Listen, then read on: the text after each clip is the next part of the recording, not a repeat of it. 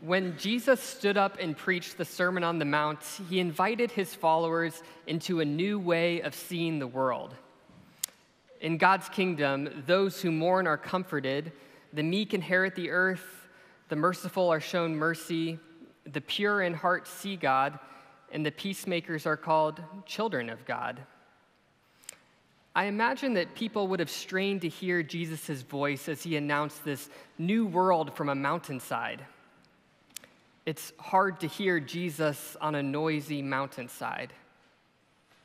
It's hard for us to hear Jesus on our noisy mountainside. We live in a world where so many voices try to speak over and drown out the voice of Jesus.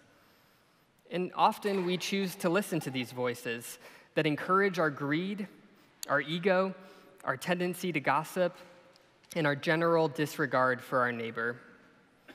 It's hard to hear Jesus' voice on our noisy mountainside. Come, let us confess our sins and our unwillingness to listen to the voice of Jesus. Pray with me.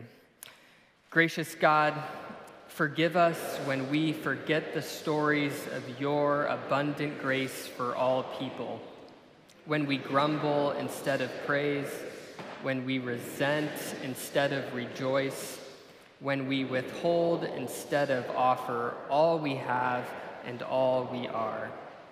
Transform us so that even through our brokenness, our lives might reflect your grace and mercy and steadfast love.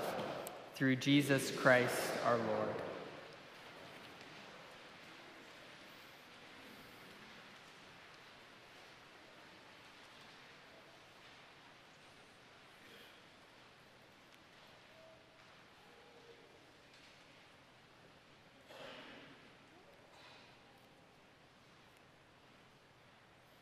Amen. The Lord is compassionate and gracious, slow to anger, and abounding in steadfast love. He encounters us with forgiveness and grace, and he invites us to follow him. Hear the good news. In Jesus Christ, you are forgiven. Amen.